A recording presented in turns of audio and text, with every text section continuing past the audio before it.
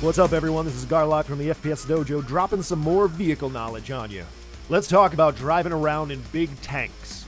Now, even though the examples in this video have been taken from the Battlefield games, this tactic will apply universally to any game with vehicles in it. I've called this tactic Rammstein for two reasons. One, they're a pretty badass band.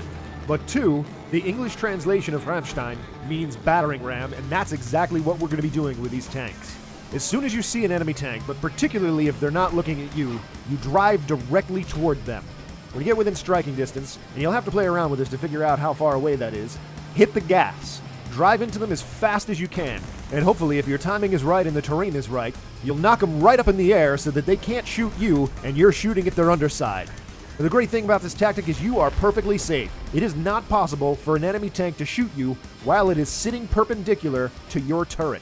And this leaves you free to blow them straight to hell. You're going to find over time that you get varying results with this. There have been a few instances where I've jumped directly over top of the enemy tank, leaving them facing in the wrong direction. I swivel around and get the quick kill. And there are other times where our tanks just butt up against each other and no one moves. At this point, you want to make sure that you time your shots so that you get one off before he does, otherwise you're toast. When the time comes, just remember you can always jump out of the tank before it explodes. This is Garlock from the FPS Dojo, giving you the tank tactics you need to dominate the battlefield.